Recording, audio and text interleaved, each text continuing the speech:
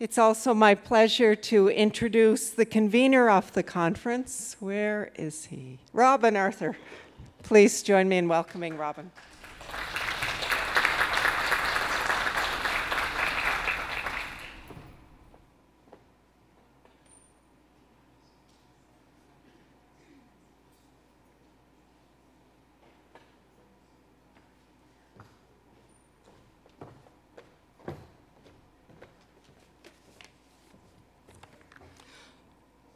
Morning, ladies and gentlemen. Can everybody hear me out there at the back? Oh, that's good.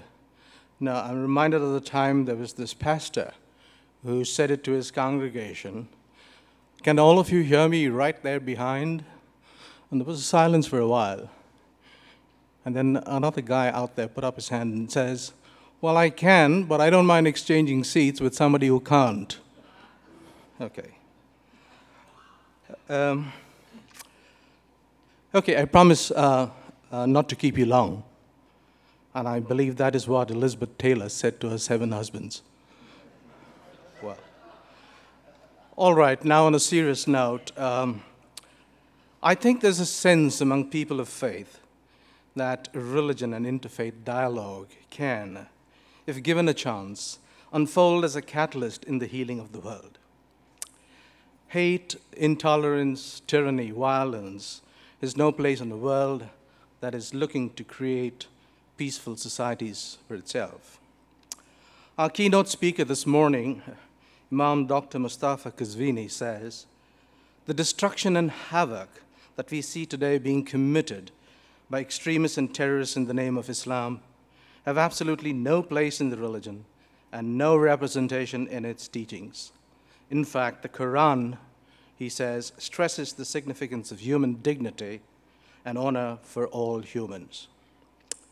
But as people of different faiths take up residence in Canada, and that happens because immigration spurs the economy, the challenge of accommodating religious diversity, especially in the context of secular governance, becomes more pointed.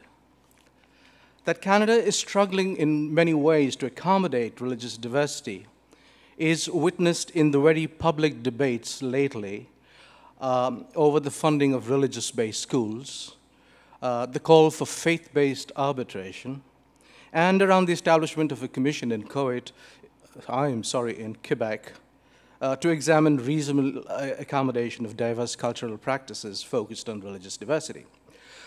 This conference thus seeks to bring spirituality and faith dialogue into the public domain.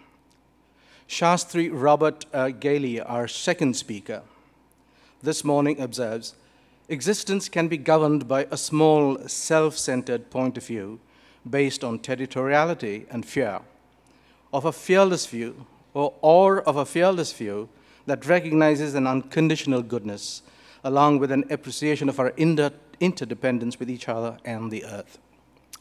This conference will then seek to address the challenges of our time, the injustices within the global society, the social inequality, the racial prejudice. It will address moral and ethical issues that divide us as a people. It will seek commonalities as well as acknowledge differences and make a commitment to engage in civil discourse. In doing so, the conference committee hopes to promote greater interfaith understanding with people affirming a respect for the religious beliefs of others, as well as at the same time affirming belief for Canada's core democratic values. Today, the conference as well seeks to render the teachings of faith groups as tolerance, understanding, compassion, and brotherhood. This is being done today, and for the first time at this conference, through homilies and prayer supplications in which faith leaders will share their tenets and spiritual practices of their faiths, and participants will witness firsthand the spiritual prayer traditions and the different faith groups at their respective worship sites. Thank you, and welcome to 2 days of invigorating and spiritual engagement. Yeah.